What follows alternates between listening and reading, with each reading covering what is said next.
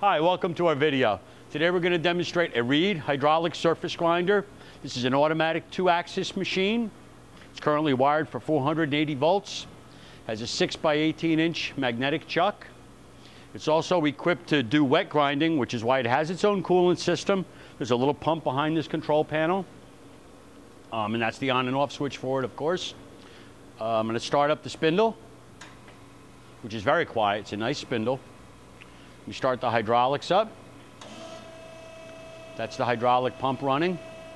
This machine also has an over-the-wheel dresser, which is handy if you're doing a lot of work.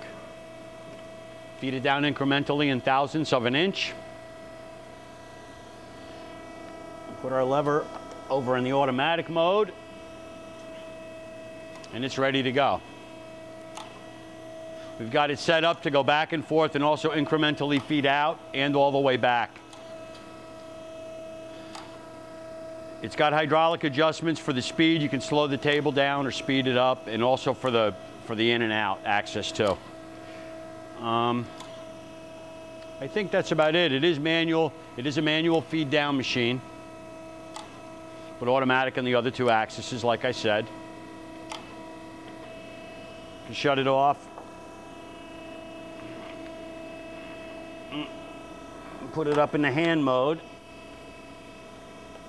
and it'll index in and out by hand,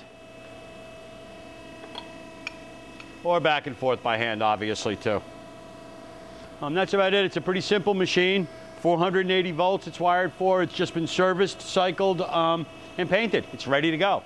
Thanks for watching.